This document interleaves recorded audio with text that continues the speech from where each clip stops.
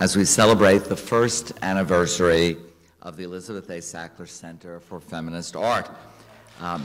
Yes. And part of that celebration is this panel discussion on the subject of funding a revolution. I can't imagine a better title.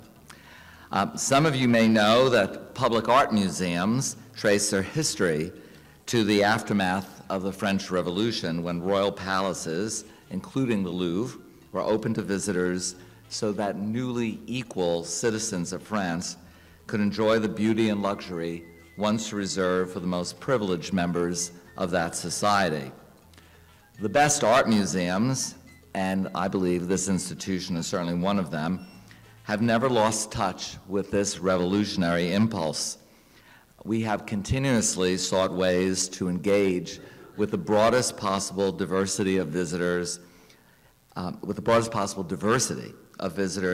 with our collections that we hold in trust for the public, and to serve as a place for education, for enlightenment, and we certainly hope for mutual understanding.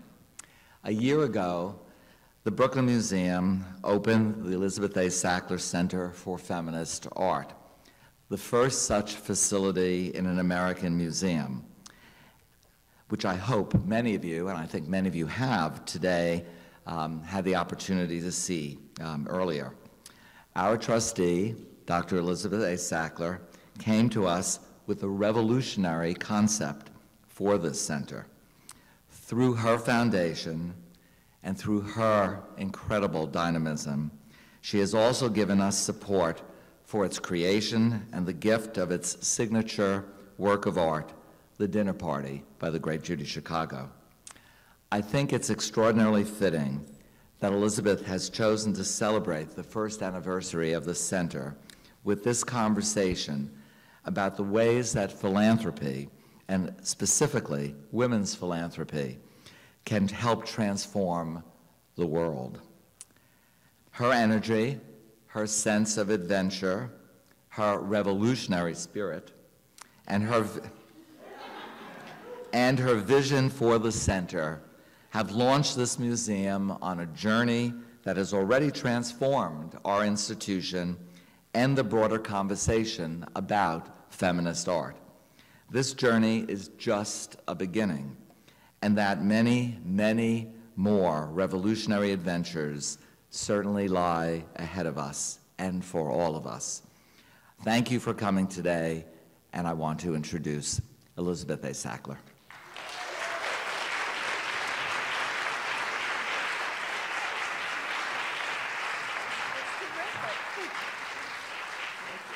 Thank you. Boy, that was terrific. That was great. Thank you, Arnold. Thank you so much, and thank you all for coming. It is an extremely wonderful month, this being the first anniversary of the opening of the center, and this is just fabulous. It's fabulous having all of you here.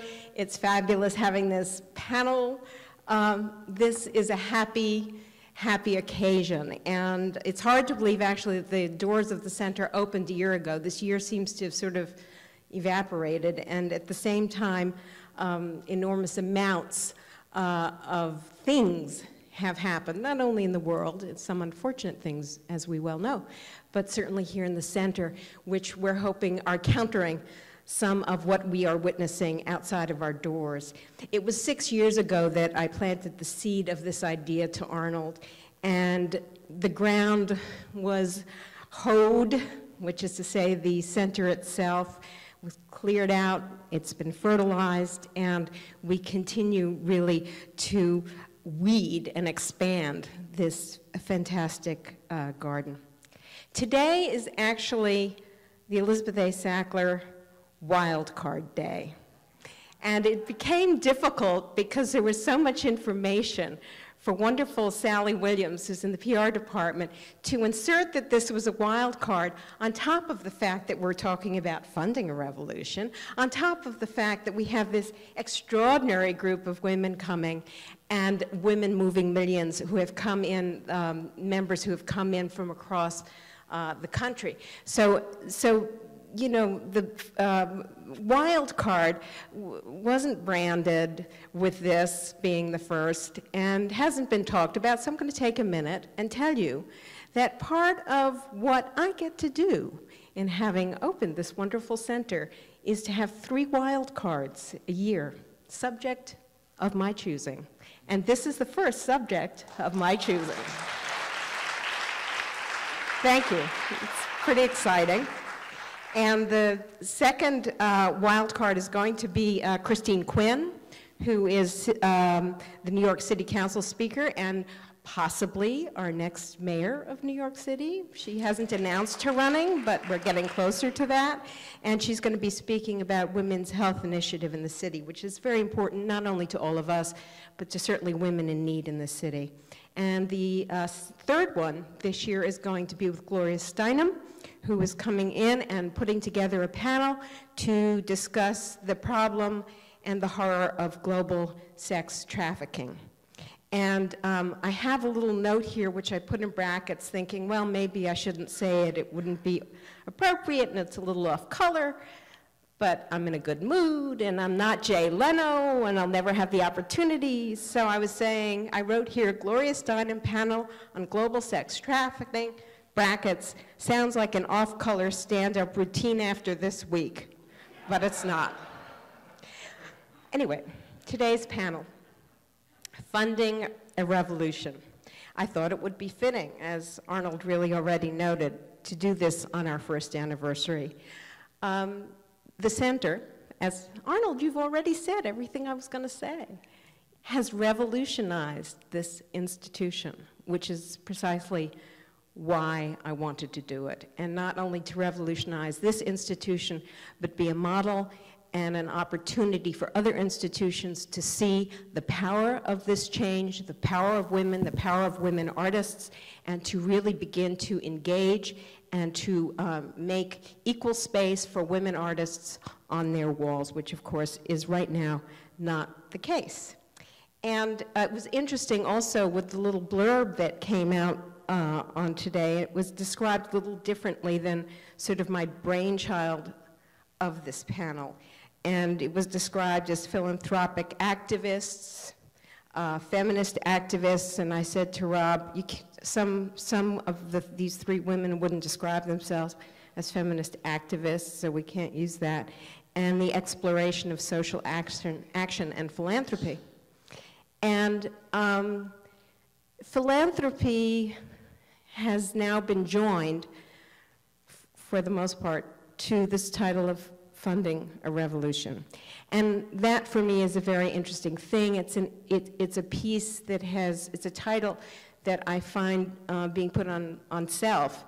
And I grew up, as some of you know, the daughter of a very great art collector, Arthur M. Sackler, and watched his work in the world with art museums and his collections grow.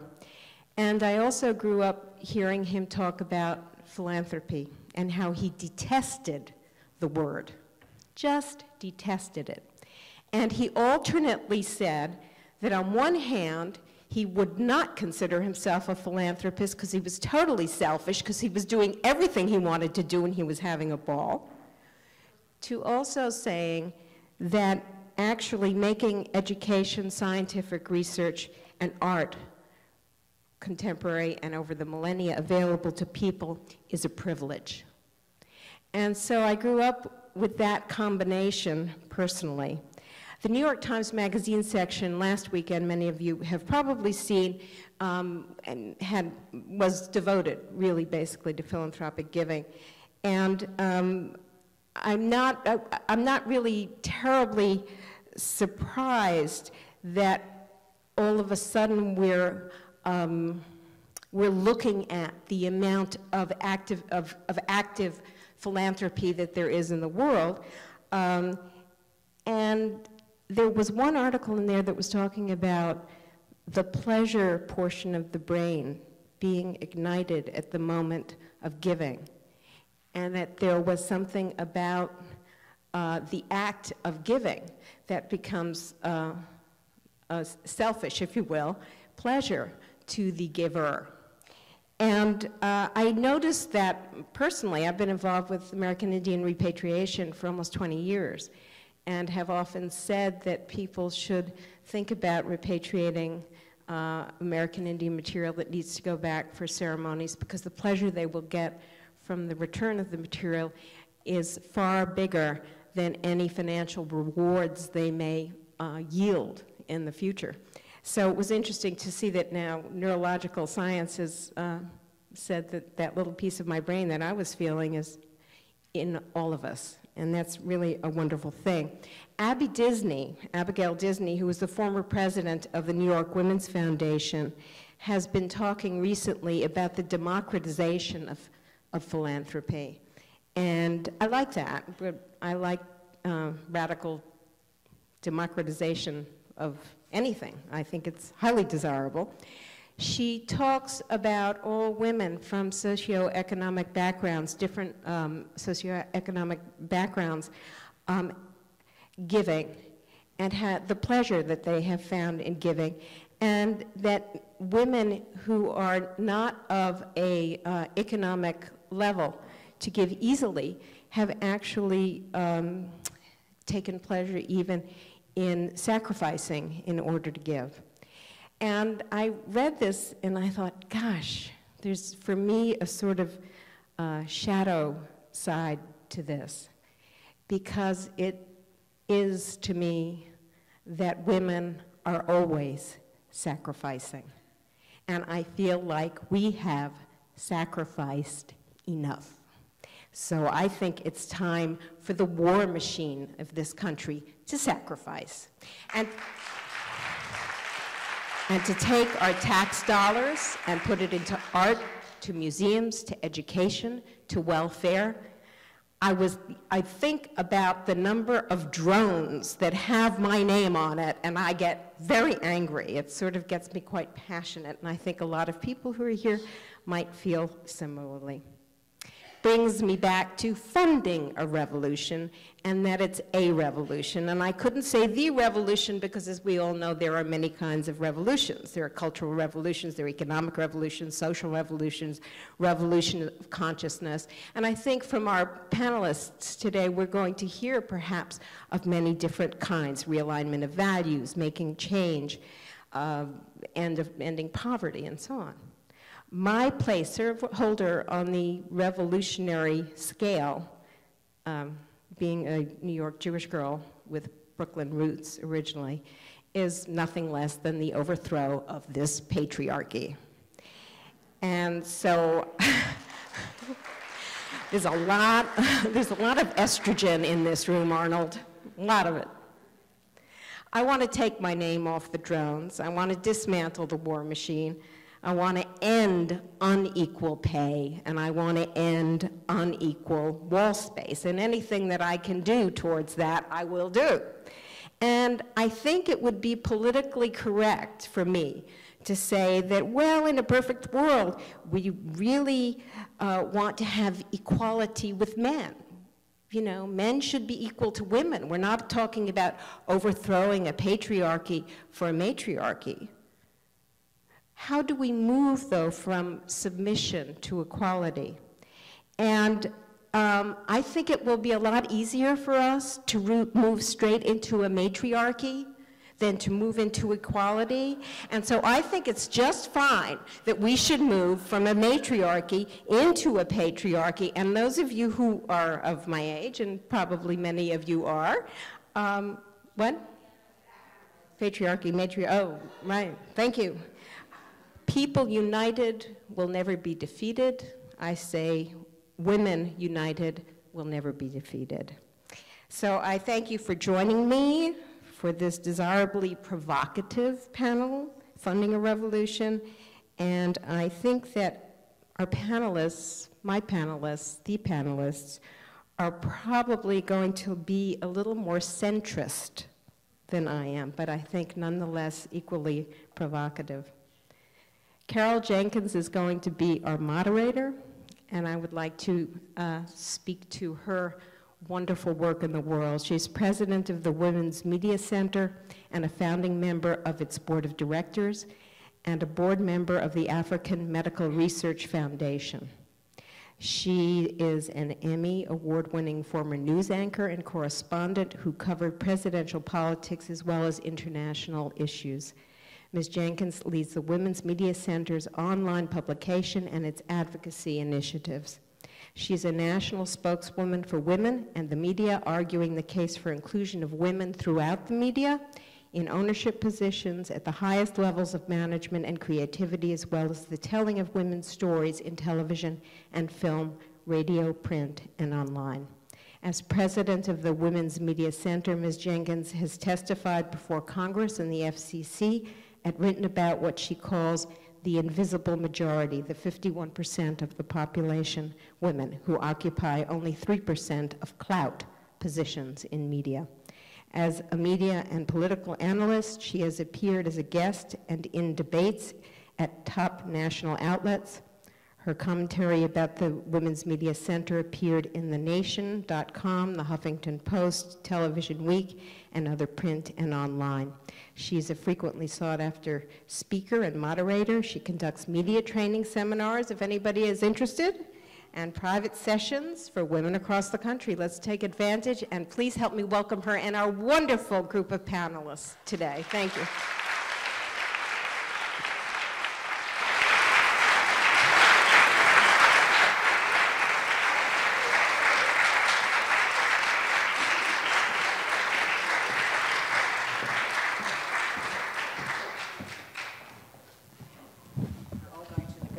This. Hello, everybody. You know what I think? I have been trying to convince Elizabeth Sackler to run for office for months now. And I'm going to be her press secretary. There would be nothing, more fun, I think, than to be than to have a true revolutionary running for government here. We're thrilled to be here because it's the one-year anniversary of this remarkable Feminist Center of Art. And I want to thank Dr. Sackler and congratulate her on the year anniversary. The Sackler Center for Feminist Art is a gift that we can enjoy over and over again. We're thrilled by it. If you haven't been through yet, please do. As I, told her that some of our folks are stalkers of the center, actually have to be thrown out because they come here so frequently. As you know, Elizabeth is a public historian, a social activist, a teacher, president of the Arthur M. Sackler Foundation, and founder, as she mentioned, of the American Indian Ritual Object Repatriation Foundation, and of course, a great unhesitant philanthropist, feminist, and revolutionary. Now, she wrote in her introduction to her book, Judy Chicago, about the dinner party, "There is no other work of art that opens the door to an endless exploration of the contribution of women of the distant and not so distant past, inviting an abundance of education and inspiration." So it is fitting and proper indeed that we are here having our conversation, and all of us, because it is a conversation that will include you all, as the new guests to the dinner party. We are graced by three rock stars of the new women's revolutionary philanthropic movement.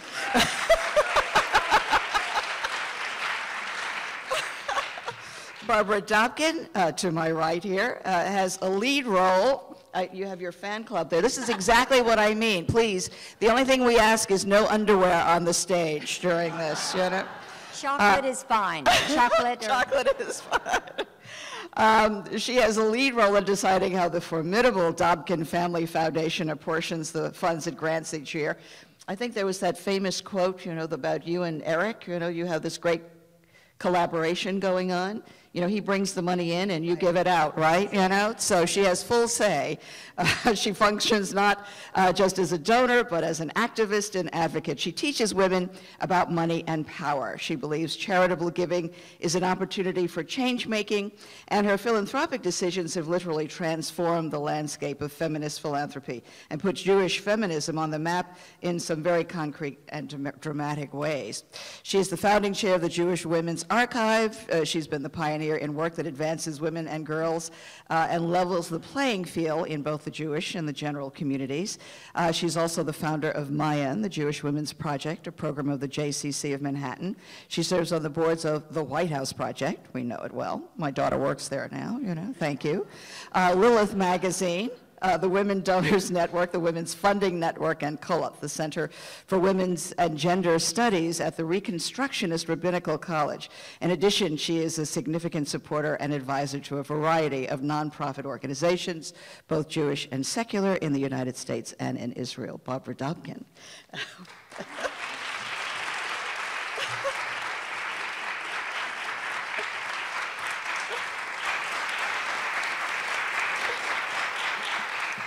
Don't be so excited. You haven't heard me yet.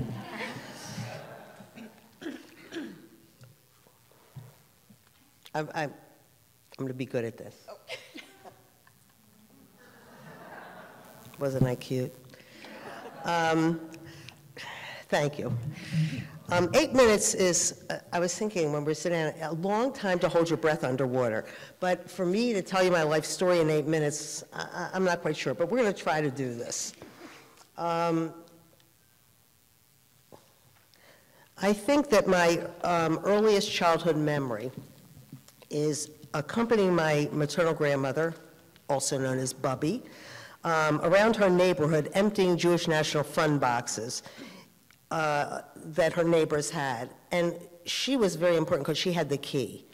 And we would go around and I would see more pennies, nickels, and dimes than I thought I would ever see.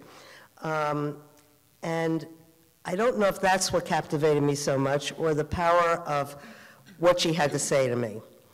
From her, I learned that if someone had to ask for help, she needed it more than I did.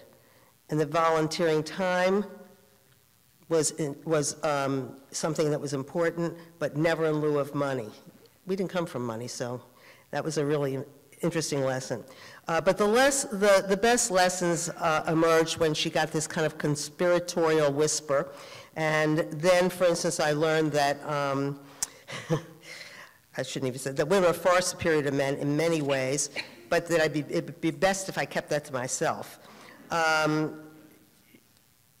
She was probably the most influential person around what I have turned out to be. Oh, I grew up in the 50s. I forgot that. That was slide. I practice the slides, but I'm just not really good with that part. I grew up in the 50s when gender roles and expectations were pretty clear. Like my brother, I have a brother who's a little older, could drive on the new Beltway in Baltimore, but I couldn't. When I was in college, I was doing an honors thesis on women's role in sociology, and the honors committee told me they had no role. So I was a very good girl. I finished college. My youth wasn't worth telling you about. I finished college just as my parents had hoped. I had a Phi Beta Kappa key in one hand, an engagement ring on the other, and I was on my way to social work school because I needed to have a profession to fall back on, and teaching or social work would fill the bill. When my husband and I got married, we had actually planned to do it the next year, but he was drafted. This was Vietnam time. So we got married before we started graduate school. So much for a room of one's own. By the time we finished school, marriage wasn't enough for deferment, so we had our first daughter. I'm glad she has never heard me say that, because I don't know how I would take it if my mother said that about me. So, you know, so much for money of my own, if the balance was Vietnam.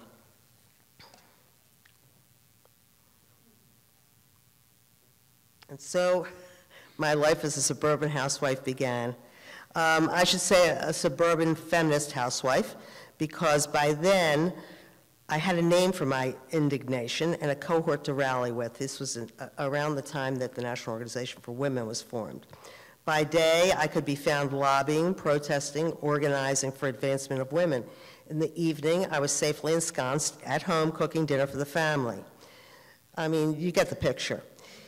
Another daughter, a couple of dogs, and a station wagon. When our daughter, our older daughter, the one I shouldn't tell that she kept her father out of Vietnam, when she asked if Good Friday was a Jewish holiday, we actually joined a synagogue. But my involvements at that time were mostly secular, especially in the battle for the Equal Rights Amendment. My kids actually felt very cheated because we were supposed to go to Disney World in Florida, but they didn't ratify the Equal Rights Amendment, so I canceled the trip. And they've never been. And when I was involved in all of these endeavors, I joined lots of stuff and I contributed. My husband thought that every organization I belonged to cost $100. You know, I would put the dues up there, and then I'd figure out how much more I had to add in the extra column to come to $100. So there were a lot of $100 gifts from me. That was very good. Was that good? I think I'm on cue. My foray into traditional Jewish communal work is a long story. It's funny, but you're not going to hear it today. And the same is true of the story about my exit. But suffice it to say, by the time I left, my giving had increased substantially, as had my consciousness about sexism in the Jewish community, and I wanted to do something about it. I was already a troublemaker, I had lots of passion, and I had nothing to lose. So with a friend, we established Mayan, the Jewish Women's Project that Carol mentioned, that works as a catalyst for change for women and girls in the Jewish community. And much in the last 15 years since Mayan was established has changed. Soon after the inception of Mayan, the Jewish Women's Archive was founded, and indeed I was the founding chair. I have seen or been involved in the birthing of the Jewish Orthodox Feminist Alliance, Advancing Jewish Women Professionals, the Hadassah Foundation, to name a few of the newer feminist institutions that are working towards change in the Jewish community. My focus, however, was never meant to be so ethnocentric. I really became aware of the burgeoning women's funds, but I had little time to get involved. But I trusted the women out there that were doing the work with the due diligence they did, and I knew that social change, not charity, was their mission. So I began supporting things like the New York Women's Foundation, the Ms. Foundation, the Global Fund for Women. And it wasn't long before I was hooked, and I became a member of the board of the Women's Funding Network. Why fund women? This could be, you know, I could take the time of everybody else for this. Women, as I think probably all of you know, have been the backbone of our communities. We are the organizers, we're the solution builders, and what has changed is that finally we're using money as a strategy for taking our values and putting them on our community's agendas. We are, as Elizabeth said, democratizing philanthropy. Does that make me, where's Elizabeth? Does that make me a rebel? Did I use the same words? And we are, with no question, on the forefront of the social change movement. We understand that grant making must address the root causes of social and economic inequalities rather than applying Band-Aid solutions. And we aim to prevent the problems in the first place. The World Bank actually said the same thing I'm going to say as did the UN.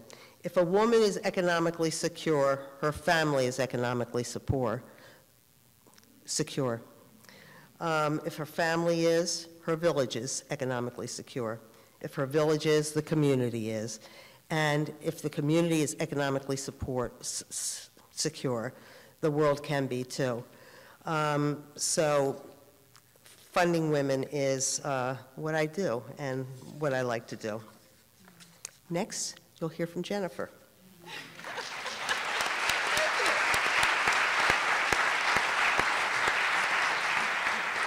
And you know, Barbara, you did really well for the for the 50s cohort. I thank you for representing us well. Jennifer Buffett shares her full-time work as co-chair and president of the Novo Foundation, Novo, Latin, which means to change, alter, invent, in New York City with her husband, singer, composer, producer, Peter Buffett, and staff. I don't know, Peter is here today, right? All right, Peter. Thank you for joining us. Jennifer has worked in philanthropy since 1997 when her in-laws, you know who they might be, Susan T. and Warren Buffett, gave the couple $100,000, a fund to spend annually to begin learning about charitable giving and nonprofits. She and her husband made all of their own on-site visits and decisions, generally giving anonymously in Wisconsin, where they then lived. Jennifer helped launch the Wisconsin Infant and Early Childhood Mental Health Association to advance advocacy and policy work around healthy social, emotional development for young children, and EduCare, an early childhood inner-city facility modeled after a center created by the Ounce of Prevention on the south side of Chicago. Well, today the Novo Foundation's future annual giving projections make the foundation one of the top 75 in the United States and one of the top 10 foundations in New York. So it's a good thing they learned their lessons well. Novo's mission, investment in women and girls, delivers high returns for economic growth and broad social benefits to families and communities, but accompanying our focus on women and girls is the commitment to supporting men and boys as they evolve their roles toward the furtherance of a balanced society. Jennifer Buffett.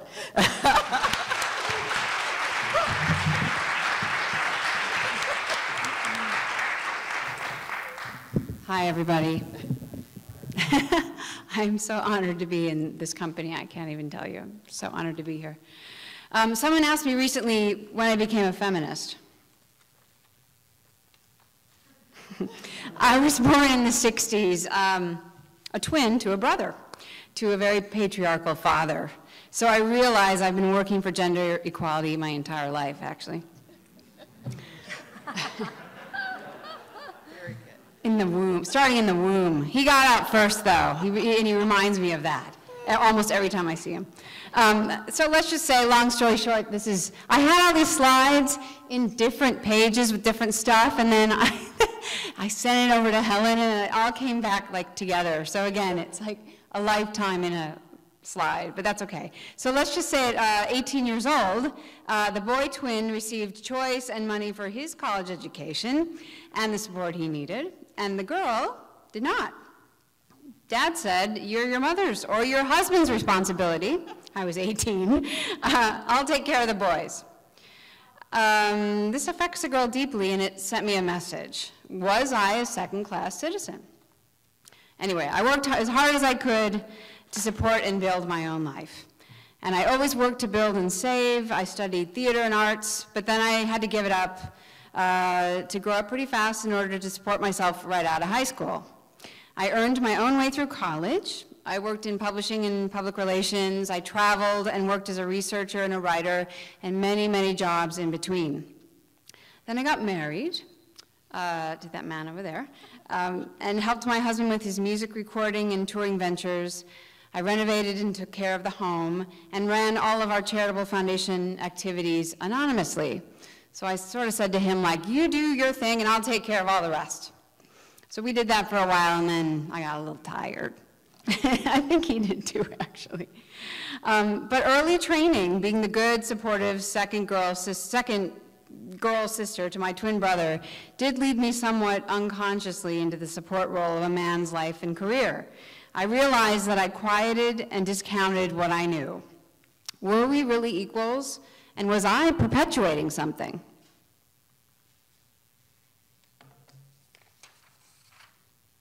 But with age came self-evolution and the stepping more fully into myself. So with fatigue and experience came self-examining, self-knowing, some wisdom, I hope, confidence and self-assurance about ways of working and being that maybe were unseen or unsupported, but that I knew in my core worked. It was time also for me to stand up in life, to stand up for what I felt, knew, and saw in the world, and to shed what I'd been taught. And then in 2006 came a big opportunity to start fresh. We've worked the past couple of years soul-searching, studying, traveling, meeting, and thinking deeply about the world and the imbalance of the masculine and feminine, and what that has meant on the planet and for society. So together, my husband, Peter, and I rebirthed the Novo Foundation, which Carol told you is Latin for to alter, change, and invent. And if you notice too, the V is capitalized, and we didn't realize this until after we came up with the name, that that's actually the feminine symbol, or symbol for the feminine. And Novo Foundation, in case you don't know, and I have a feeling most of you do, was born when Warren Buffett gave the Gates Foundation quite a lot of money, and most of his fortune, and then the 3 children, larger foundations as well. So we are a newly formed organization that will not operate as a traditional siloed areas, proposals, funding foundation, but which seeks to invest in supporting a greater vision and some larger partnerships and field building. Novo looks at how to cultivate a shift in paradigm from domination to collaboration, where greater balance can be achieved. I love that guy. I know, but that is not Peter, I want you to know. It's not. Sorry, Peter. Or maybe it is. So. He's an artist. I like artists. It's like scary. Anyway, so Novo Foundation is seeking to foster a paradigm shift from a stereotypically masculine-dominated society to one that balances masculine and feminine values, resulting, we hope, in a world based on principles of mutual respect, partnership, and greater civic participation. How will we do this? In order to facilitate this transformation, there must be concentrated efforts on the empowerment of women and girls. By the way, I'll share with you an appalling statistic. 99.4% of international aid does not go to an adolescent girl living in poverty. Her share of every dollar spent, half a penny. There must also be meaningful encouragement to men and boys through social emotional learning as they support and are part of this evolution, giving them choices of self-expression rather than dominator or dominated, and to co-create with girls and women. Riane Eisler, and I recommend her book, The Real Wealth of Nations. If you haven't read it, pick it up. In an excerpt from Partnership Beyond Patriarchy and Matriarchy says, "The struggle for our future is not between religion and secularism, capitalism and communism, East and West, or other conventional polarities. It's between those who hold the old view of power, the power to give orders, to control, to disempower others, and those who want to use their positions of power to empower the rest of us." So some tenets I wanted to share with you that we live by in our work that sort of echo women's funds and ways of funding are, traditionally funders find solutions in isolation and then they bring them to communities. We call that philanthropic colonialism, or like a software model. And we don't think that's so good. So a new vision would be where what we're looking at doing is eliciting solutions within communities. Traditionally, funders have looked for insights to give the grantees expert advice. We're looking in support of feminine principles to listen to the grantees, really listen. We just got back from Bangladesh and India, and I'm kind of don't even know where I am right now. But we really need, and we recognize this, to sit with people. No matter where you are, if you're in Milwaukee, New York, Bangladesh, you need to sit with people, and you need to listen to them. And you need to shut up and listen and ask them a lot of questions and look at the context in which they're living, talk to their families. You know, it's just so important. I can't emphasize that enough.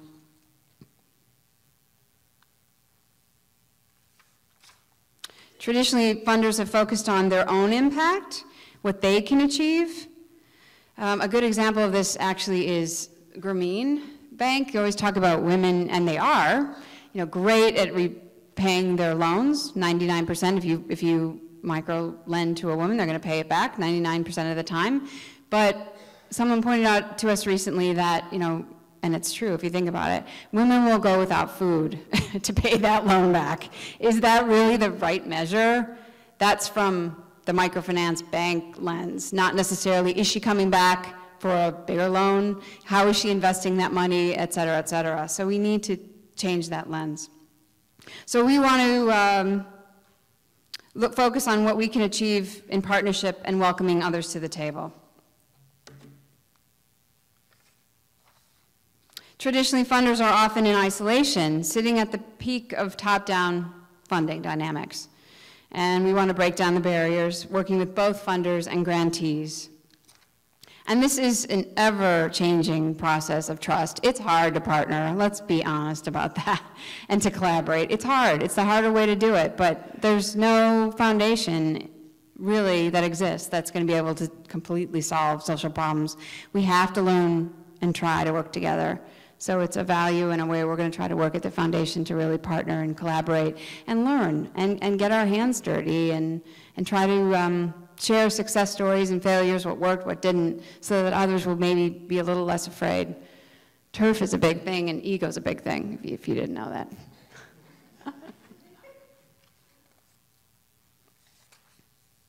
So we think our new way of thinking will result in new and greater civic participation in the world.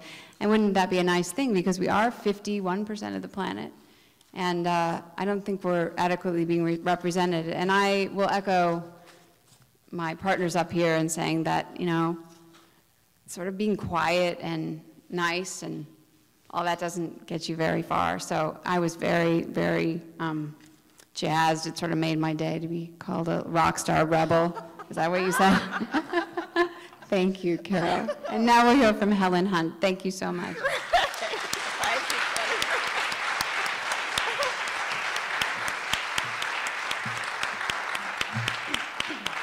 See, the thing with Jennifer and Peter, though, is that they could actually put this to words and music and take it on the road. Helen LaKelly Hunt is the founder and president of the Sister Fund, a private women's fund dedicated to the social, political, economic, and spiritual empowerment of women and girls. Helen has helped to found a number of other women's funding institutions, including the Dallas Women's Foundation, the New York Women's Foundation, and the National Network of Women's Funds, now the Women's Funding Network, and you'll hear more about that. She has long recognized the need to strengthen women's rights and leadership, and she sees the unearthing of women's contributions throughout the ages within both the social and religious spheres as being a crucial aspect to achieving justice in our society. In 2004, Helen completed a doctoral degree at Union Theological Seminary in New York City, where she further explored how theology, or a spiritual perspective, has strengthened the work of women's activism. And this work became the basis of her book, only one of 8, I should say, that she's published, Faith and Feminism, A Holy Alliance.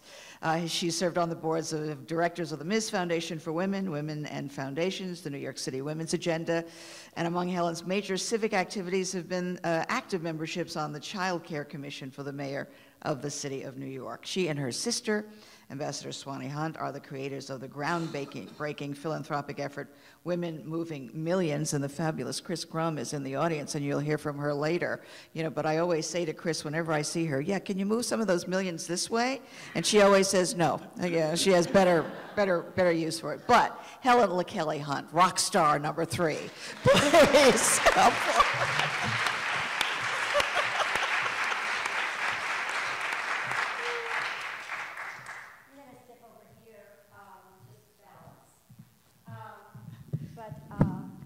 I actually haven't written 8 books, Carol, thank you. I think well, some with Harlan, right? My partner, Harville, is an author, and I've edited. I put in a couple words there and did write one, but it's great to start our remarks with stories. I was really glad the way Sally Lindsay, who did this PowerPoint for us, invited us to tell our stories first, because what we do comes out of who we are. And yet, knowing I was going to share the time with Barbara and Jennifer, I thought, well, now I'd like to get all my story on one slide.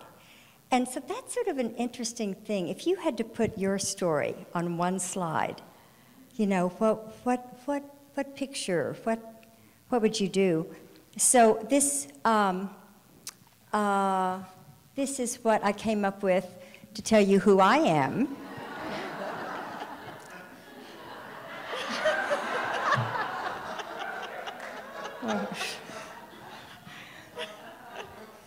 So see, I don't have to say anything. So I was raised a Southern belle in Dallas, Texas, and my father was H.L. Hunt, who discovered the East Texas oil field. And the other thing, Sally, if we'd figured out how to do it, I would have put the logo of the Dallas TV series. How many? Someone really remember. How many others of you have seen the Dallas TV series? Yeah, a lot of you. Well, that's my story. You know, that's in fact, one year, and this is God's truth, the producers called my mother, and we did live in a house like that, and they said, they asked if they could film the next season in our home. And my mother stormed into my bedroom and told me what happened. She said, imagine, how would they, why would they call us? I said, Mother, you know. So, you know, we had our JRs in our family, and, you know, if y'all remember, JR got in the car, for those of you who haven't seen it, you know, and they would buzz in their Jags down every morning downtown and go to the top of the highest skyscraper and the top floor, and they'd wheel and deal with cigars, their feet up on their desks, and, you know, wheeling and dealing money. And the women would get up about 2.5 hours later, yawn, stretch, go into their steam bath, go and get into their limousine, be driven to Neiman Marcus, where they would spend the day shopping. And so this whole thing of money was always a conundrum for me, because people would come to my house and go, oh, Helen, this house, it's so big. You know, it's just so big, and there's so many gorgeous, you're so lucky. Gosh, you must be rich. You are so lucky. And I'd go, yeah, you know, I must be really lucky. But there was something that, you know, what we didn't realize at the time in the South, in the 70s, there were really two sides of money. If money in a man's hand was power, but money in a woman's hands, it became sort of like golden handcuffs, because you got all involved in, you know, when you were an adult, you were taking care of each other, you know, your second home and your third home, or the yacht, and then was the mink in the cedar closet, and then the carpooling, and you were so involved in the corporate dinners, and there was so much you were doing that was assisting your partner, that then, you know, there just wasn't time to find your own voice and your own sense of power. And so, a friend of mine once said, you know, it's like golden handcuffs, having money in the South. And I thought that was really poignant. And she told me, I met her, this woman, in my late 20s, and it made me think. I sort of scratched my head when a man fell in love with me when I was in college, and he proposed, and I agreed to marry him. And when we were engaged, my father called my fiance into his study, and they talked for 2 hours. And when Randy came out, I said, well, what did Dad say to you? And he said, well, he told me about your financial situation. And he explained the trust. And I said, really? And he said, he told me the value of the company, and da-da-da. I said, really? He said, he's never told me. And my mother had never talked to me about my financial picture. And then they offered my fiance a job in the company once we married. And I thought, well, they've never offered me a job in the company. So you know, it was very disempowering in the 70s growing up in families of money. And so sadly, my marriage didn't last. And I had divorced after 7 years and was living with 2 little kids in a house. And one day my sister Swanee called me. And I answered the phone. I said, hi. She said, Helen, have you read Forbes magazine this month? And I said, no, but I have it. She said, well, go get it. Come back to the phone. So I put the phone down and went and got Forbes. She said, now turn to page 36. So I turned it. She said, now look in the center of the page. I said, oh, Swanee, our names are here. She said, yeah, now look at how much we're worth.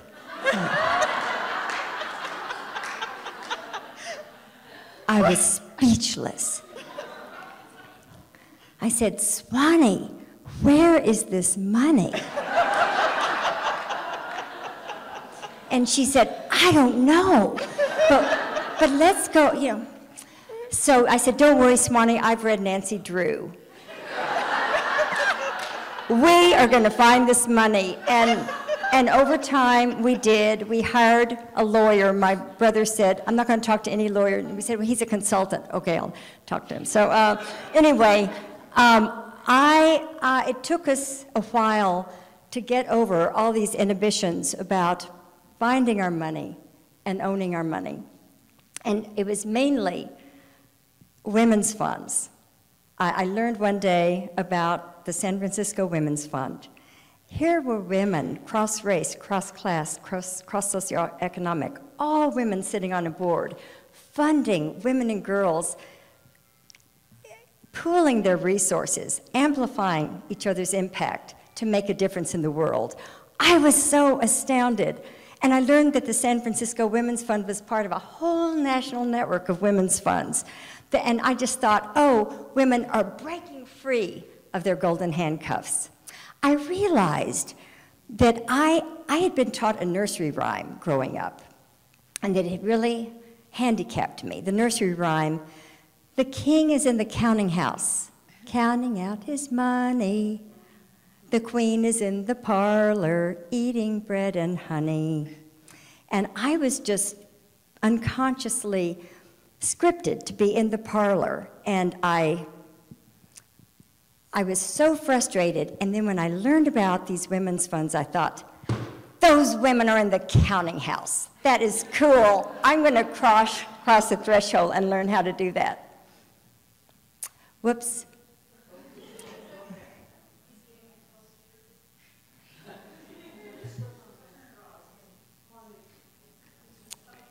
So someone else will fix this. I will tell you all about, okay, so so these women's funds have proliferated, not only around the country, but around the world.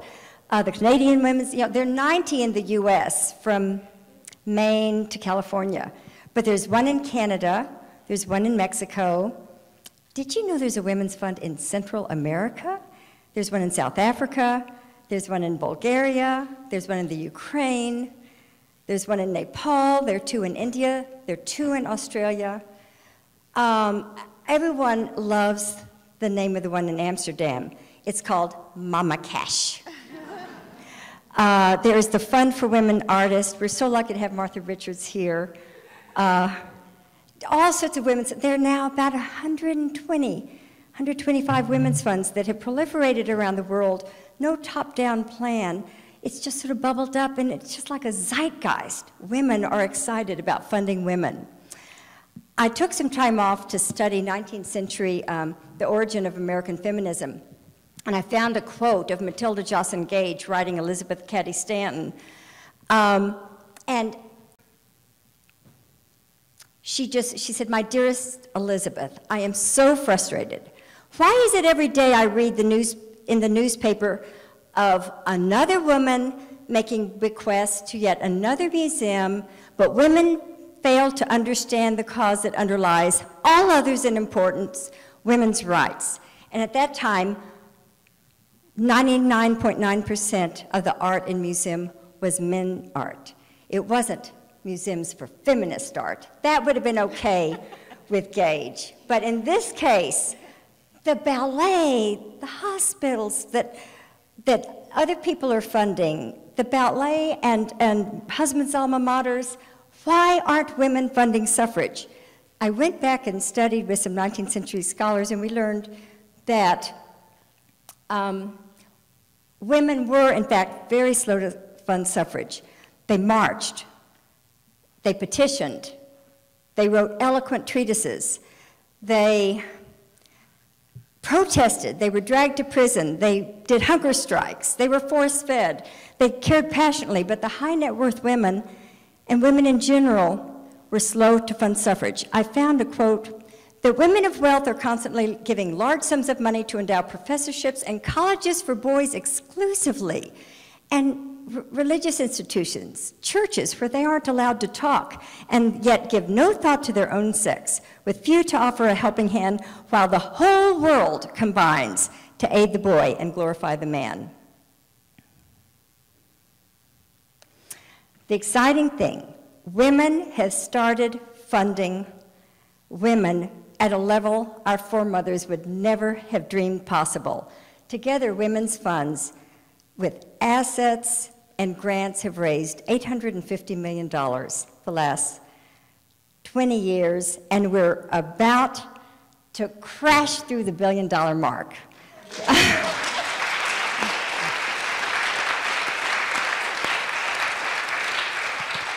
This initiative that Chris Grum is incubating at the Women's Funding Network has raised that last almost 100 million, so we're just about 50 million away to crash through the billion-dollar mark. And if anyone would like to volunteer to, but look at those little ladies, wouldn't they be proud? Would not they be proud?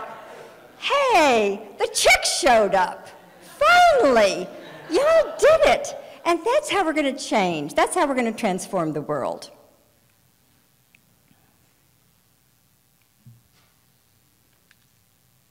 So, I wondered if we could actually say, if women didn't fund suffrage to a robust extent, and I saw women funding robustly women's issues in the 70s and 80s and 90s through these women's funds that Chris heads up, I got curious.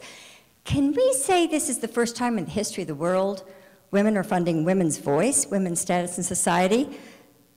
I was curious. I called Kathleen McCarthy at the Center of Philanthropy and Civil Society, and I said, Kathleen, you've been to the women's funds events in New York, right? She said, yes. Estrella, New York Women's Foundation, Ms., Third Wave.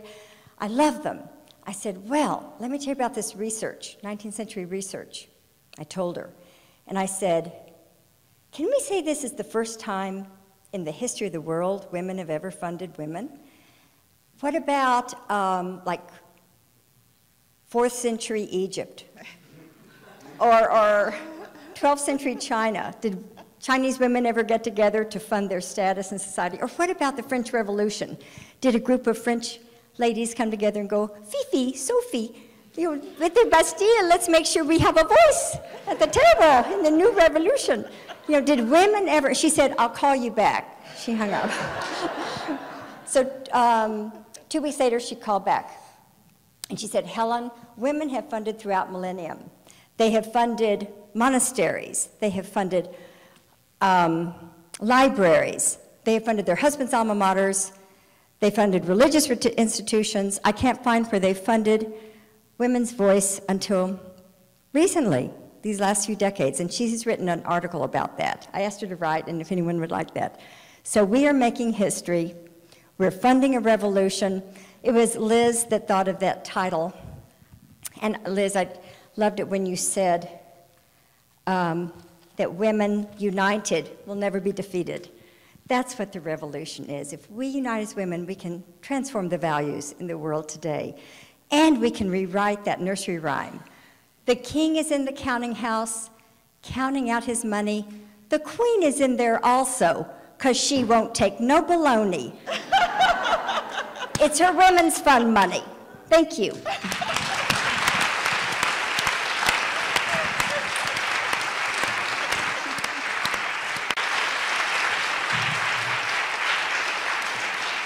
I mean, incredible, because what's clear is that these three women started out in different places and wound up in one central point, and that was wanting and needing and insisting on funding women and girls. So to start with the end first, the question I'm going to ask is, so at the end of this revolution, what does the world look like? Anybody want to start? Barbara, what's your vision of what the world looks like when we've accomplished, I'm including myself, we're all here, not just you, we working together, have accomplished this revolution. We've toppled the things as they are. You've probably asked the most cynical person on the Oh, panel. Where would we be? Judy Chicago has a song about just this kind of stuff. Not just about women, but if we had women sitting at the tables, we would have peace. And it would be Eden once again. I'm not looking for Eden once again, but it would be a place where our children see all the possibilities that are out there, and they are able to take advantage of them, where poverty has, I don't think we'll ever get rid of poverty, but certainly we will not have a society where there are so many poor, and where there's a respect for life and for peace. Well, that's not too cynical. That's great. Well, I didn't say I thought it was going to happen. Fair enough, Jennifer. I thought it'd be great for that to happen in my lifetime. I don't know, we better get going on it because we're in trouble if we continue on the other direction. I think it's a long list. I think it would be a world where you, based on abundance, continuous amazing abundance versus fear and scarcity and lack, and the tough guy going over and taking what he wants over there from somebody else, and getting rid of their language and heritage and culture and memory and freedoms and everything while they're at it as well. That we would, whether you're male or female, your self-interest would be everyone else's because you'd realize that's the truth of the matter, and that you would take what you need and that you would see yourself in a cycle, in a circle of life. If I take this, I need to put it back or put something back or nurture something. I think we need that paradigm shift I was talking about is about a whole worldview shift. And I really think it's in our DNA. I think it's who we are. If we remember that we're actually not, didn't land here as little space aliens from somewhere else and we're just here to use it up.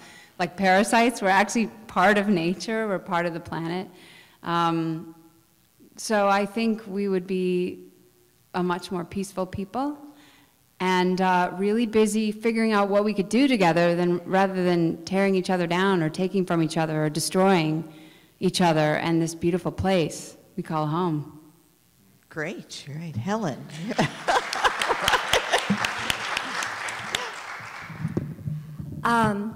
I think countries do need defense, but my vision is if we had a Department of Empathy that was funded equal if not greater than our Department of Defense, and that we learned about empathy. Energy follows attention.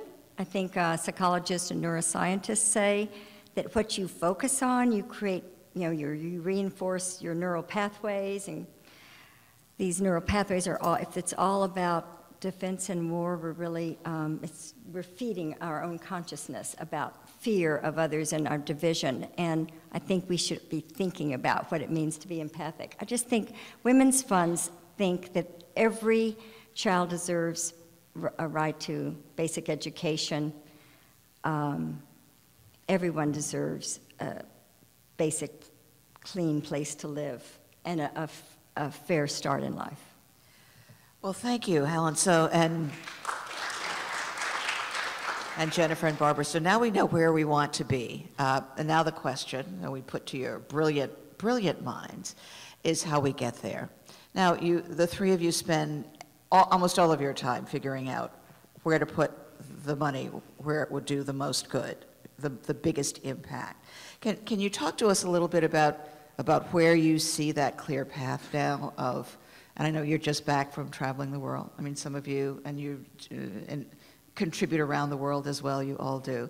I mean, so that balance between what gets spent here, what gets spent in Africa and other parts of the world, doing what? Jennifer, do you want to talk at all about what's as you talk about worldview, when you're looking at where the money is going, how are you making those decisions? Well, leverage is the first thing that comes to my mind. You have to leverage, we can spend money on great programs and say, wow, look at what a great job we did, and X many girls or people went to school, or we fed this many people or whatever. So we're really looking for leverage, and we're looking for big ideas, and I really feel like, and it's been set up here already, I think if you have a big idea, money follows, and I think it's so, so, so, so important. And I think we've just been in India and Bangladesh, sitting with adolescent girls in rural villages, and it's like stepping back into 1,000 years ago in some of the places we were. And it was so affirming on so many levels. It makes so much sense because if you educate girls, I mean, they get married later, HIV rates go down, their health increases, they have fewer children, girls and women reinvest 90% of what they make back into their families, so there's a big ripple effect in their families. Could be all boys, girls, mixed, whatever, they bring more into their community. But to have a visceral experience as well of these girls who are the future, who are getting nothing, no support, and they don't even see themselves. I remember literally myself, and I think it's always so important to look back on your own experiences and not say, well, that wasn't fair and that sucked and everything. Just to say, where did that foster empathy inside of me and sensitivity? And I can remember growing up and feeling absolutely invisible, just like you could see through me, and was just sort of there to support my brother. And I saw this in the girls in the villages. It's heartbreaking, and they are the ones that have that spark and that sense of possibility and that are taking care of so many things. They're the infrastructure. They're taking care of water, fetching wood and energy, their parents, their grandparents. They're making a little bit of money to send their brothers to school. I mean, it's like get up in the morning. Some of them met with us and they said, you know, I had to stay up till 10:30 last night, but it was so worth it because we wanted to see you. You were coming to our village, and they've been up since 6. And I mean, I feel that if we invest in the girls, domestically, in developed countries, and in the third world especially, we're going to solve a lot of things. So it's there with the girls around the world. Helen? I would just second Jennifer, and just, I think you said it very well, just emphasizing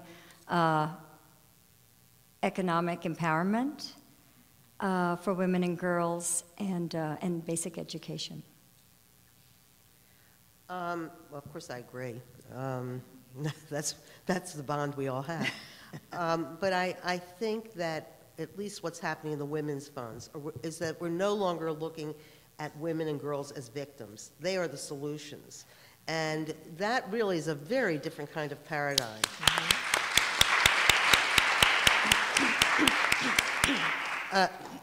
You look at the Millennium Project and what the goals were, which, I mean, we all knew were, you know, too big. But I think if there were more women sitting at tables, that more things would be happening that are worthwhile. Now, the question of money is, central to our discussion because people have varying amounts to give.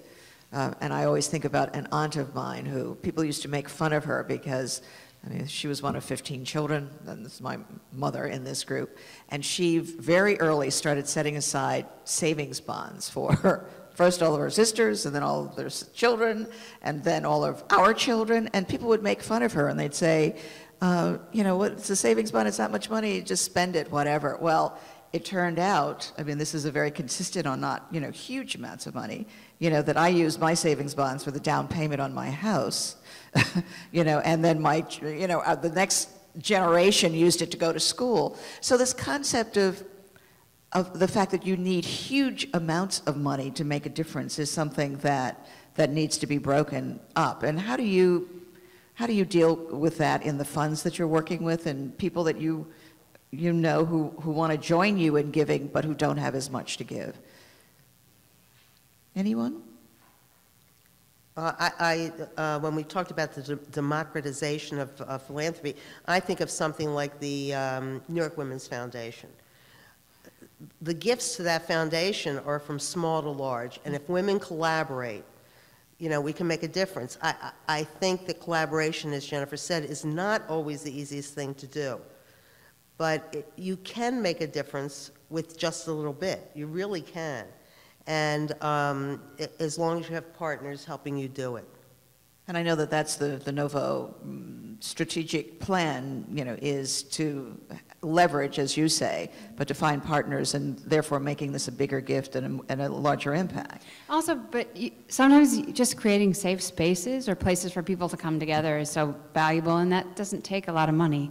So we're looking at, you always think, well, it's tuition, scholarships, it's all these expensive things. You have to buy a girl or woman a business or something, but sometimes like a place to come together and meet, and for women to talk about their issues and help each other. It's that wonderful loaves and fishes story, that we all learned when we were 6, or some of us did. There is such, it's the abundance model again I was talking about, and I think sometimes when you just get people together to not feel like they're the only one, and to talk about their issues, the solutions come. And so as a funder, I think whether you're a collaborative of women who want to do something, you've got a little bit of money, or you're funding a group to come together here or in India, like we just saw, just that safe space and place to come together to talk about a consciousness shift about what's possible for yourself, and then how someone else has, what they've done and what you're thinking about doing or something, that support, I think money can't buy that. I think that's so valuable and huge and something not to be discounted. There are many who have said that this philanthropic, this giving, personal giving is fabulous, but what's happened to the governments of various countries, including ours. Including ours, precisely, or perhaps especially ours in terms of, the issues of welfare and what happened there, and that private, foundations and funds stepped in to pick up where the government left off. Do you have thoughts about that? Are there lessons that governments can learn about way women are putting their money together and using it? Is there anger that the governments are not doing enough? Do you think about that at all? Helen?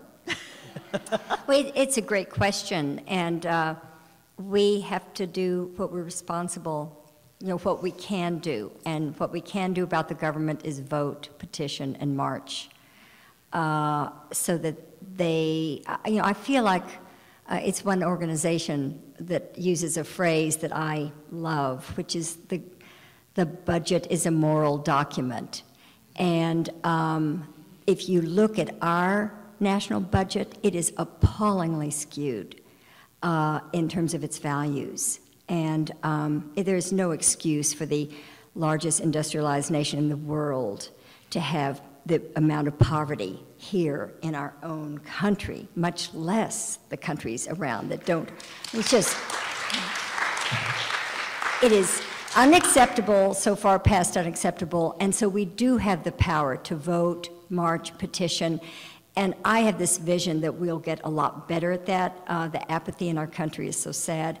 But then we also have the responsibility to do what we can do with our own resources, because that too is a moral document, I guess.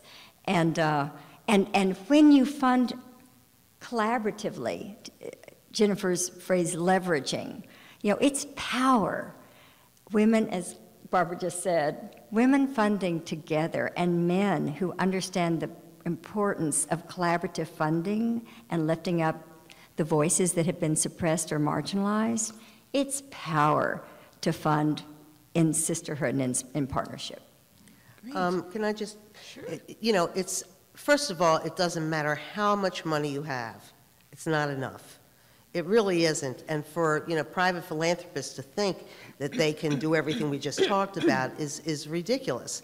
I think that it is incumbent upon us to make sure the government does what, at least in my mind, the government should be doing. And, we all get tired, and sometimes I say, oh, it's time for my daughters to march, not me. But it is really, when you see what's happened in this country in the last several years, all on the back of family values, you have to say there's clearly something wrong, there are policies that are wrong, what are they and what can I do? And you don't have to have money to do that. But where is the, do you find a sense in the conversations that you're having as you gather women together, that there is this effort not only to give the money and to do the work, but also to make governments more responsive? Has there been enough of that yet that you've seen? No. Barbara's looking at me like, Carol. We do want to make sure that you have your questions, so if you want to come up there's a microphone right here, or Jess, from your seat, please.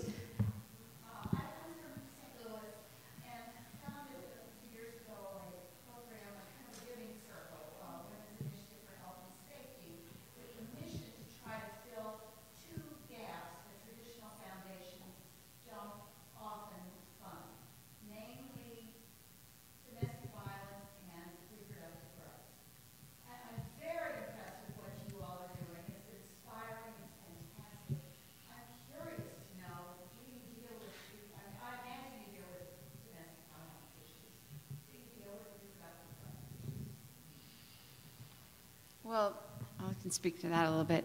The Buffett Foundation, that's their core mandate. That's what they do. And thank God for them, Packard and others. It's a very lonely game. And my husband's on the board of that. So we stay abreast of what they're doing, and it's such a core thing. I want to applaud you for what the areas you're working on, because they're two of the toughest. And I didn't want to necessarily touch those for a lot of years. I was always a supporter of Planned Parenthood, and I knew the Buffett Foundation was taking care of that, so I didn't have to. But it's so important. It's a poverty issue. It's a women's right. We all know in this room what this is. And violence against women as well. I thought this is too hard. We're just going to be funding safe spaces. But I have become, and I think Novo Foundation has too, really outspoken on this issue, because we have to draw a line, and we have to say this is absolutely unacceptable. Someone has to stand up, and it's in every country. It's in our media, it's in the U.S. People have asked us, does this happen? A woman in Sierra Leone asked me this about a year ago. Does this happen in America? She really didn't think it did. I said, yes, it does. And we just don't talk about it. She said, well, we don't talk about it here either. And what's normal? We have to start talking about this. This is outrageous. And it destroys women, it destroys families. So I really applaud you, what you're doing. We need just to get ahead of the issue and not be trying to piecemeal women and girls and families back together again. But this is something our government has to touch, this one. And we have to get vocal about it. And, I hope we see a major sea change with this issue in my lifetime. We need to see it now. But it is at a minimum. You talk about empowerment of women, bolstering them economically. It is not okay to physically, mentally, emotionally abuse a girl or a woman. It is not okay.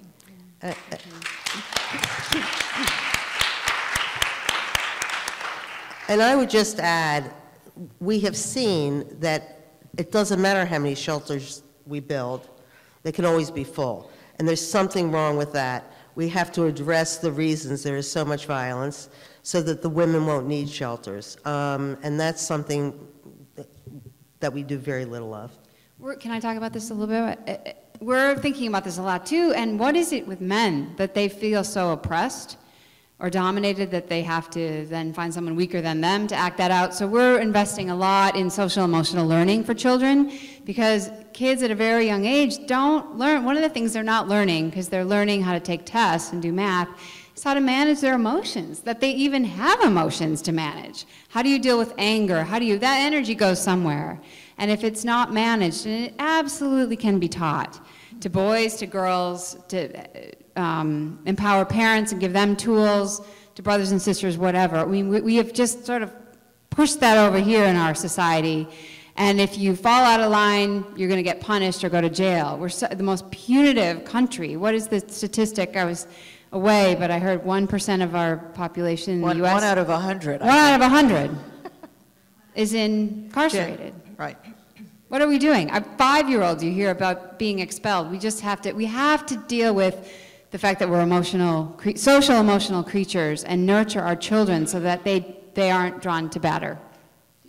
Yeah, I'll just tag on about the subtle programming. I mentioned a nursery rhyme, and y'all are just talking about just the subtle ways, like that it's okay not to react. I just want to mention there are 3 women here from major marketing, advertising, branding firms, Omnicom, Interbrand, here in New York, and they are forming a rapid-fire think tank for women around coming together and sort of forming a revolution within the advertising industry. Which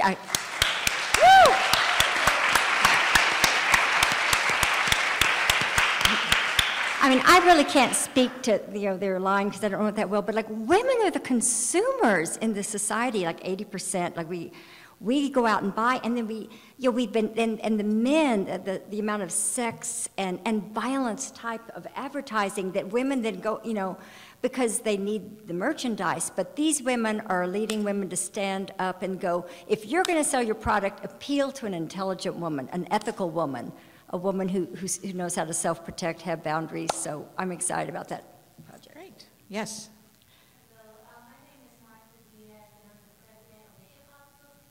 Yeah. Barbara says, yeah. No Okay, she's going to go yet. to the microphone. Hi, I'm going to hide back here. Can they see you? Okay, my name is Martha Diaz. I'm the president of the Hip Hop Association. And hip hop is the most popular culture in the world, perpetrating violence and misogyny and sexism. And I was wondering if you funded any hip hop projects. And if not, I wanted to inform you about an emerging movement of women in hip hop who are coming together to fight against this. I know of, we got issues.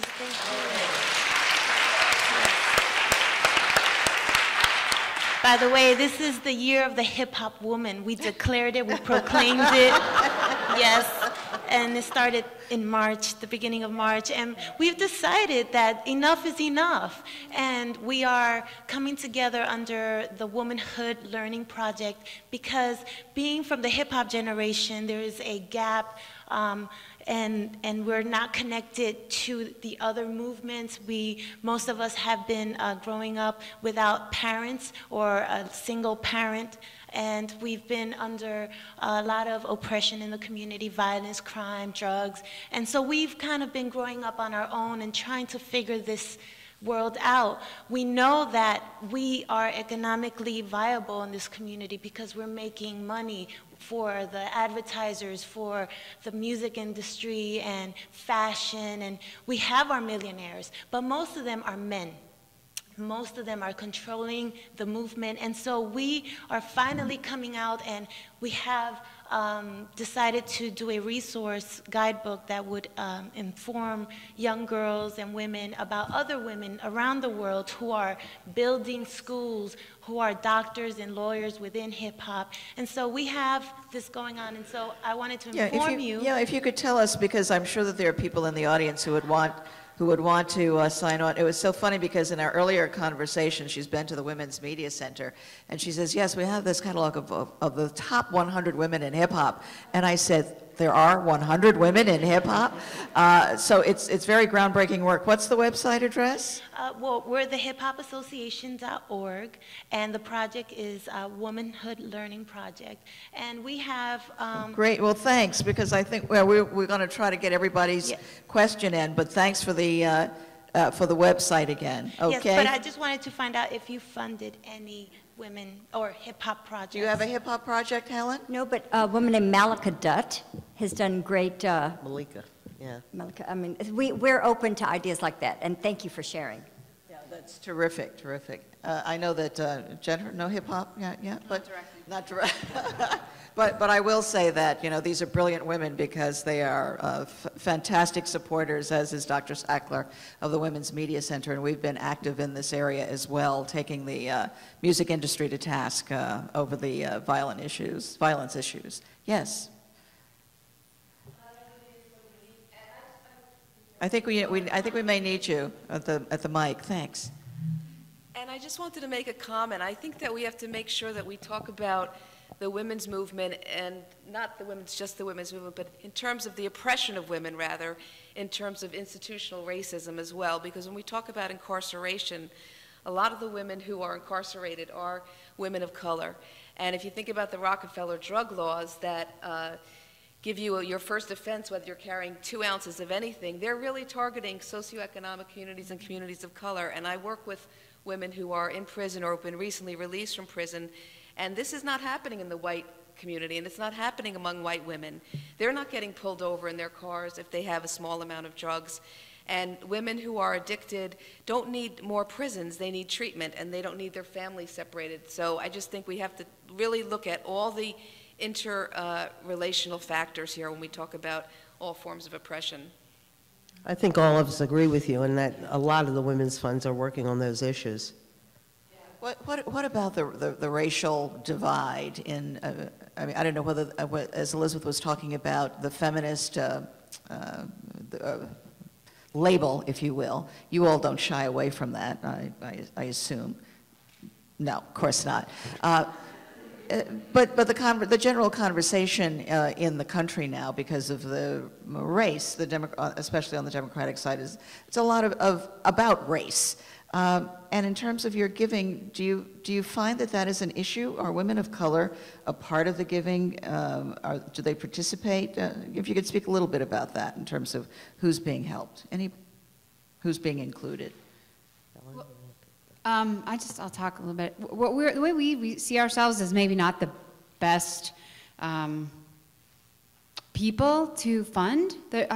People in the communities need to fund people that are doing great work. They know that. So we're looking at some higher strategies to fund intermediaries who would then know their communities and fund that way. So we're, in theory, big believers of that and have done that and are doing that. Women's funds have had the ethic that the board should be made up of the population served. And so women's funds have women writing the larger checks sitting. I know when I was on the board of the New York Women's Foundation, there were 2 women on welfare on the board, and like they would always outvote me. And it was so cool. I thought, this is so cool. And there's always a sense of it should be racially, socially diverse. So women of color don't just receive the funding. I wasn't quite sure about the question, but they're really the leaders. Women of color were on the steering committee that formed the New York Women's Foundation and have been in leadership. And it was thrilling in working with Chris and Barbara and Jennifer about women who are now giving millions of dollars to women's funds, millions, and we're practicing the word millions. And it was really neat. We counted recently, and there were Asian women and African American women who were the $1 million givers. So we're sisters in that movement. We are sisters. Great, thank you. There's a question? Hi. I'm just going to take this. Hi, my name is Amy Schiller, and I work in philanthropy, and I also give according to my capacity. But the ethical struggle that I grapple with often is that the wonderful work that's being done and the money that is being invested in social change, and I have to say I'm thrilled to hear all 3 of you speak to the fact that philanthropy has to address systemic change and not Band-Aid solutions. I want to applaud all of you for that. But when we're asking that question, we also have to acknowledge that there's harm done in the way that the money that we give is made, that industry, and even if we look at subprime lending, even investments can do harm to people. Even, the structures through which the money is made that we can then use for our own positive aims, that causes harm. So how ethically do we address, how ethically do we address knowing that the good we do with our social investments can really outweigh the harm that's done in having the capital to do that initially? Oh, what a question. I'm of the group that believes that a lot of money in this country was only made on the backs of other people. And that's a struggle I know that a lot of women of wealth have, because especially inherited wealth, where that money came from, I would say those people are turning over in their graves when their offspring are progressive. But I find that a very difficult issue. I think it's a great issue, and we found ourselves at a boardroom table, I won't name names, and oh my God, is New York conservative about that. The general consensus around the table was like, we have our money in hedge funds, our aim here is to make as much money as we can so we can give as much away, and we don't want to think about it. And I thought that was unbelievable. But I come from a different, it's what I said before, I believe in an abundance model and not a scarcity model. So we're working on that. It's taking time because it's a new area to figure out where we can invest, and rather than having our money sit in stocks or in a money market account, where we can actually move that money for socially responsible investments in logging. It'll probably be in women's enterprises, and there's a huge need. There's so much microfinance, but there's not that mid-level real funding to take women's companies to a higher level, et cetera. So I think we're going to look at that. We'll look at a lot of things. So it's a new area. But I think you have to, and I think it's one of those like Pandora's boxes. Once you know, you know. And then can you sleep at night? I don't know. And, you know, Gates Foundation, they divested out of PetroChina. Amen. Once they knew, and they said it's not worth it. And so I think that's just naturally what happens, and it's occurring to people. It's a great point. It's everyone has to make the decision for themselves so that they can sleep at night. But I personally feel like there's no clean money anywhere. Right. And I have the vision of if we can overcome our ambivalence about money in general and power in general as women, and collect it, amass it, wield it, learn to use money to transform the way money's made and invested. I love the expression on Helen's face as she's saying that, amass it.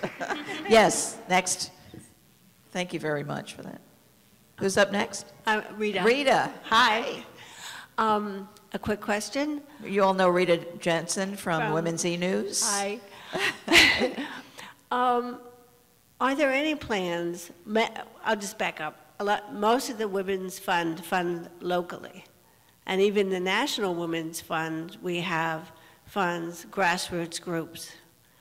And when we look over the history of the last 8 years, it's been a disaster for women. So my question, right, on national and international policy, so my question is there a plan for a national women's fund to support national efforts and also to serve as an advocate and leverage in all the wonderful lessons the women's funds have learned? Wow. Thank you for that question. I can't answer that, but I'm gonna find an answer one day. So thank you. Do either of you want to hazard a? Yeah, that's true. Thank you. Yeah, my sister, and then maybe I'd love Chris. Chris, you want to come up here? So yeah, my sister Swanee works, thank you, Nadine, Women in Public Policy at the Kennedy School about women stepping up into the policy-making positions, and that's transforming the world, and that's a part of the Women's Funding Network. Here's Chris Grum. Yeah, actually, there are a number of state funds, women's funds, are state fund, city funds, and also MIS that do in fact fund policy. I think the critical issue is that more money has to go into funds in order to do that larger funding, because when you're talking about funding national policy, you're not talking $25,000. You're talking, you know, 100, 150,000 over time, and funding policy is not a one-time shot. You have to do it over time. So I think that there are a number of women's funds that are, in fact, have funded policy, but one of the reasons women's funds are trying to grow bigger is so they can do that more often on a national level, a statewide level, and a citywide level. Great, Chris. Don't go too far, Chris. Yes.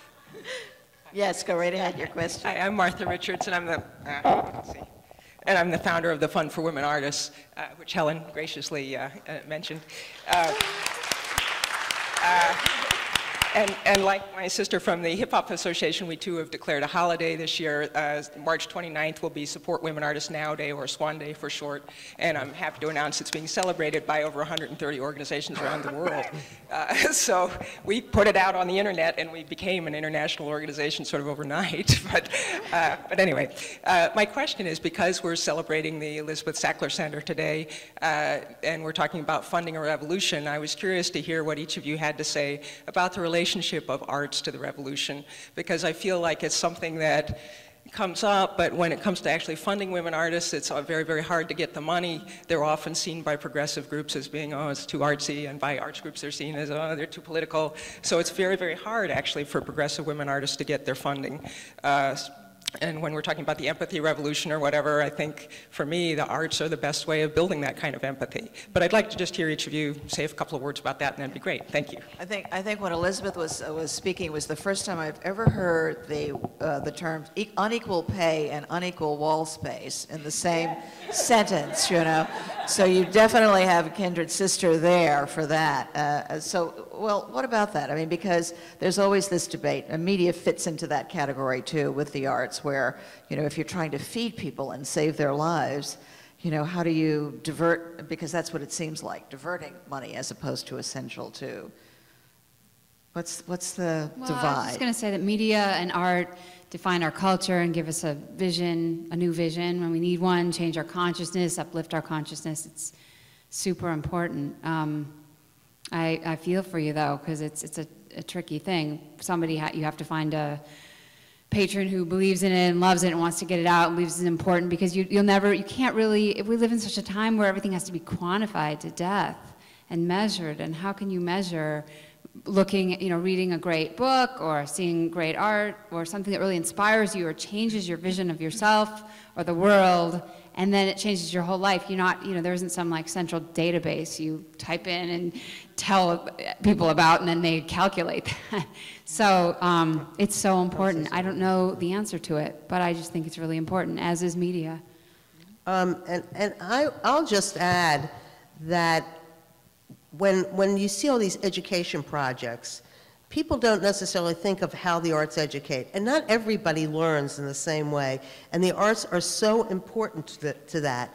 And if you also look at what's happening in film today, the documentary films especially, I don't know how many of you are familiar with Freeheld, that won the Academy Award for the short this year, but that was about women and funded by women. And all of this stuff, losing it is really losing a piece of ourselves. I mean, I don't know what else to say, you know. Just. I just thank you for the question. I think it was rhetorical. I don't know how to answer it except to say that not only should you and Liz keep asking that question, but we should stand as allies. And because it seems to me that our culture knows a lot about left brain solutions. And we work so hard to keep replicating, and then men have been empowered, and women to get, once they become empowered, sort of use the currency that men have used, and so often they sort of replicate like a 10-year plan and a strategic plan and petitions and analysis of things and da-da-da-da. And so we've learned to do that, to stand on our feet, in our left brain way, but the right brain is just, you know, we have two hemispheres for a reason. We're supposed to develop both. And, you know, who can compute what Thelma and Louise did to all of us, you know? So, you know, and so just keep asking that question, encourage us to ask that question and to fund. So thank you for the question. And Elizabeth, you had Yeah, I just wanted to remind everybody the power of the dinner party and what happened when the dinner party was opened up, you know, came up first in an exhibition, and the power of the center. And I think there is a way of quantifying it. The number of women who say over and over and over and over and over and over and over and over again that the dinner party changed their life. With that change comes a passion and an activism. So I think there is a way to quantify the really great pieces that move. And there is a lot that does. So I just wanted to say that. Thank you for that. Thank you, Liz. And certainly what we say in terms of media is that women hold 3% of the clout positions in media, and that's in every realm, which means that 97% of everything we know about who we are and what our country is about and what our world is about is dictated by the male perspective. So I just throw that in, and that's why we need to change that. Yes. Oh. Well, should we do this over here first, and then I'll come to you? I'm sorry. I'm at a disadvantage angle here. here. Yes, go right ahead. Okay, I will prioritize. I could go on a rant for a little while, but I won't. I think the essence of what I wanted to say is that actually there is actually research about art and so forth doing things to you that create the ability to think outside the box and to innovate. There's actually even research, even though I know in my body that singing makes you healthier. It cleans out your lymph nodes, let alone makes you able to learn math better. It is something that changes us by doing it. And in a larger context, I feel like one of the things our time has done is robbed us of the time to reflect in order to remain in touch with ourselves, in touch with our own experience, our physiological experience and our heart experience of things.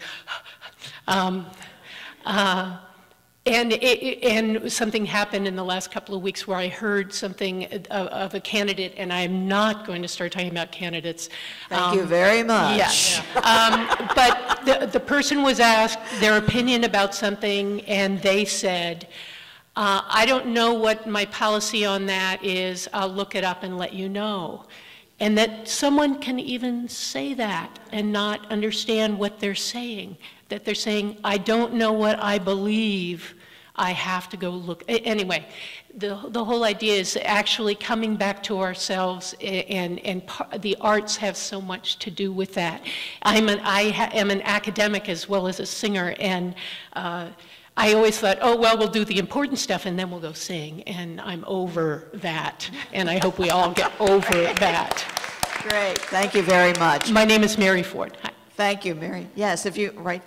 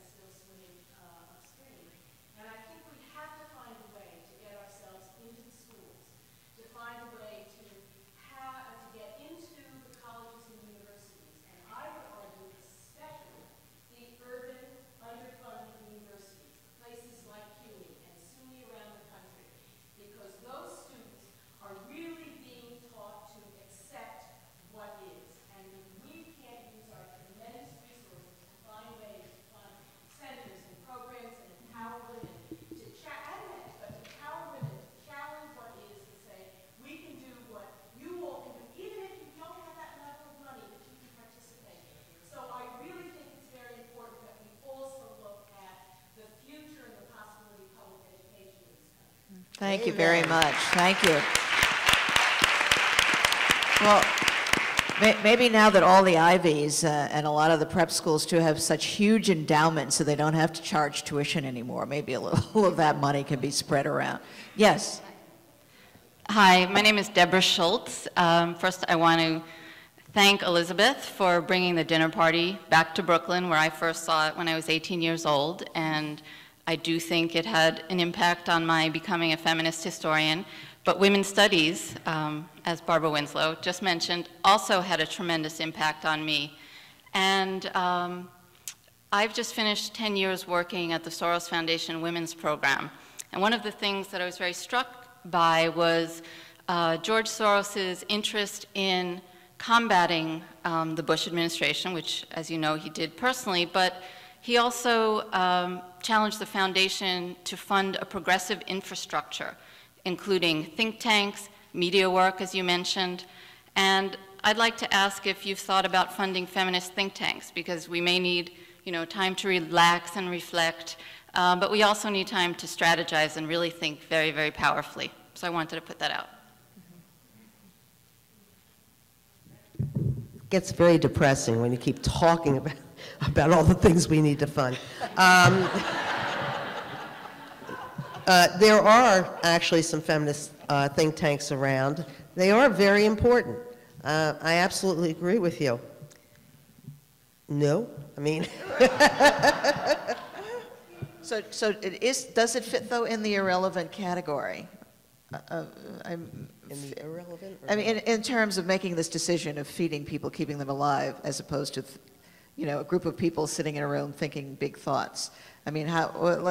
Oh my God, yes, Yeah. absolutely. We've been talking a lot about it, and our foundation's really in development, so it's not like if you hand me something, I'll be able to give it to somebody at our foundation, because we've got these departments. We're developing our strategies, and we are funding things, but one of the things that we're talking about a lot right now is who is out there that needs to be funded. Everybody's chasing like $1 million, $2 million, and gee, I'd love to work with so-and-so because they're part of this as well, but I don't have any time because I have to go raise money.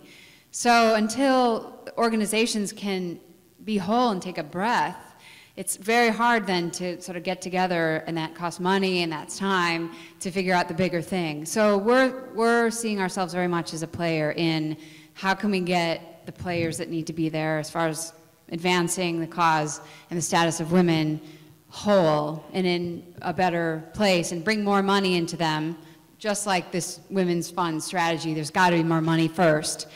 Then you take a breath, then you can come together for the bigger idea. So it's very important. And I would just add, if anybody does not think that this is really important, look at what the right wing in this country has been able to do by focusing its money on change. It's really incredible over what is a very short period of time in our history. Great.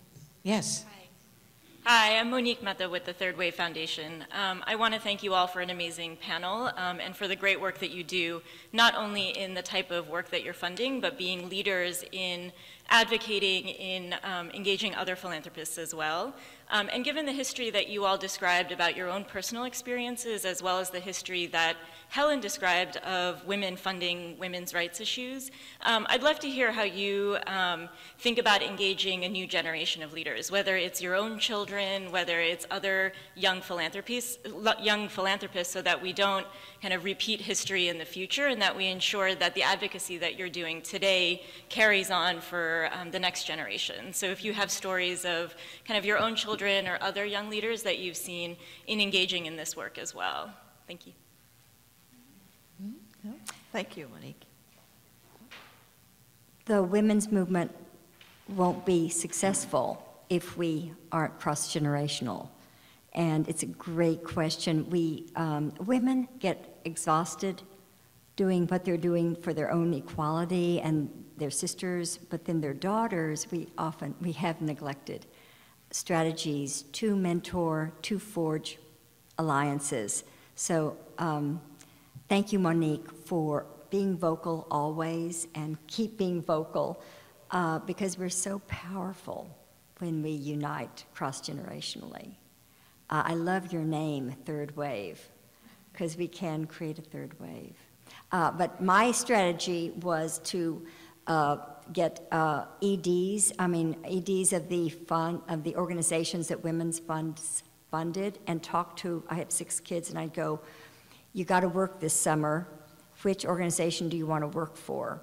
And and I would have my kids intern at organizations, and a favorite for them was the Women Advocate Ministry.